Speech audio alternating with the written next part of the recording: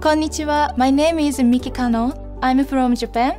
I'm studying for being a teacher at the primary school.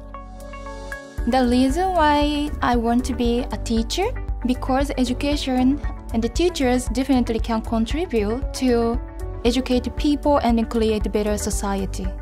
I'm sure I made a correct decision to come to Masaryk University because all the professors are so helpful and friendly, and you can learn a lot. I chose to be an English teacher because English can connect people all over the world. I can go to the Czech local school and then teach Czech students. Having an experience of teaching to non-English native speakers is very necessary. My favorite place is definitely library.